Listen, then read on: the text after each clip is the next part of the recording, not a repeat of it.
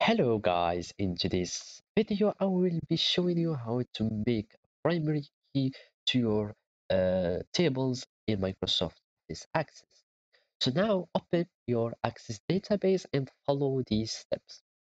When you are creating tables, you will need always to have a primary key that will be the unique field to your records. So in my case here, I will go to the design menu. As you can see, I have the ID prod that is the primary key for this table, and I have uh, this ID that will be the primary key for the second table. Let's just create another table. So we click on create and go table, design mode, primary key, the key tutorial. So as you can see, sometimes our access already or basically by default, it will always create an ID that will be as a primary key. If you don't want it, just remove it and remove this record. For example, let's suppose you want the name to be okay, have this name something name.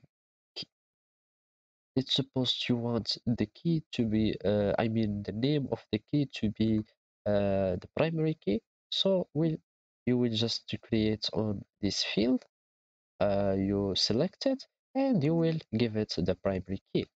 If you want to have anything else to have like the primary key, you will just click on it and click on primary key, and it will take it from the first primary key or the uh, field that had previously the primary key, and it will designate it to the new one that you choose.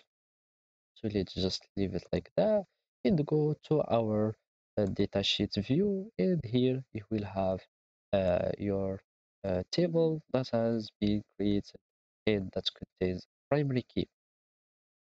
So basically this is how you do it. Thank you for watching and goodbye.